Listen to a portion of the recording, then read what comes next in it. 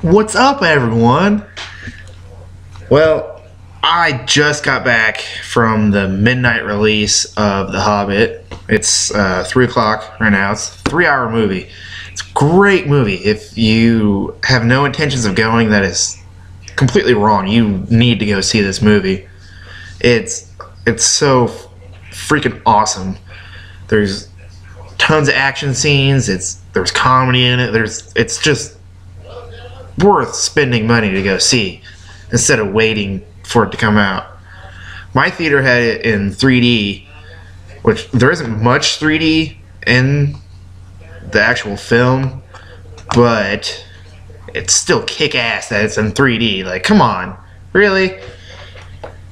You don't really get that many movies in 3D anymore. Well, good movies, sorry. Everything's being turned into freaking 3D now. It's stupid as hell. But yeah, it's definitely worth it. I am a huge Lord of the Rings fan, and I've been pumped for this movie since they announced it in 2009. That's when they announced that it was coming out, or that they were going to start making it. And it's 2012 now. You know, freaking. Why? Oh, it is December. Yeah, it's almost 2013, and it just now came out. That's how long I've been waiting to see this movie. It is an absolutely amazing movie. J.R.R. Tolkien is freaking an awesome author for writing these books.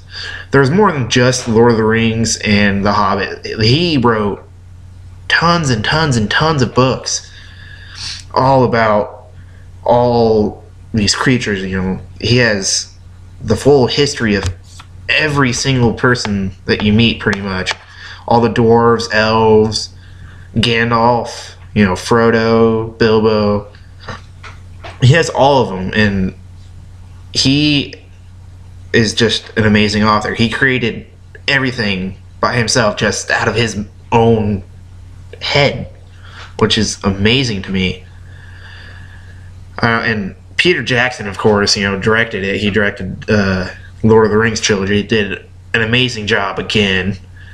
I'm really excited for the next two movies of The Hobbit to come out, because so far it's just packed full of detail, follows the book almost to a T. There's, you know, a few things, but I'm not going to ruin it for anyone, because that's not how I am.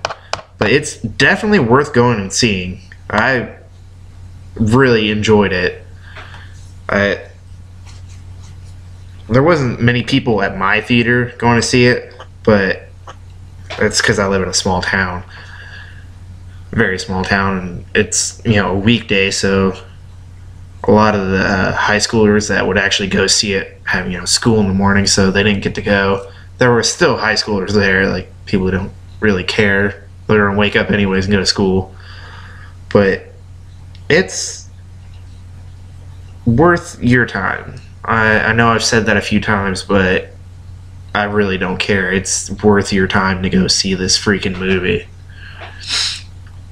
I know the next two are gonna be awesome. They're gonna make more money than the Lord of the Rings trilogy did, because so many people have been waiting for this trilogy to come out. Like I said, they announced that they were going to make it in 2009, and it's 3 years later the first one comes out, and the next one comes out next year. I can't remember when, but that's gonna make a shit ton of money too, just like this one. It's gonna make over 400 million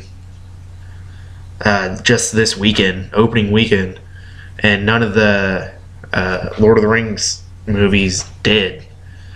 And most people are gonna be like, oh, this is part of Lord of the Rings. No, this hasn't.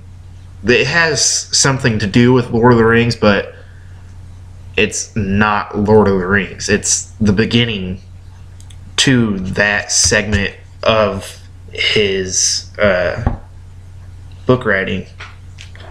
Didn't know really what to say there for that, but it's an amazing movie. Go see it, enjoy it, love it, talk about it.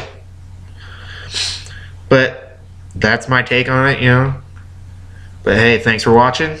Comment, like, subscribe, share. But as always, enjoy. See you later.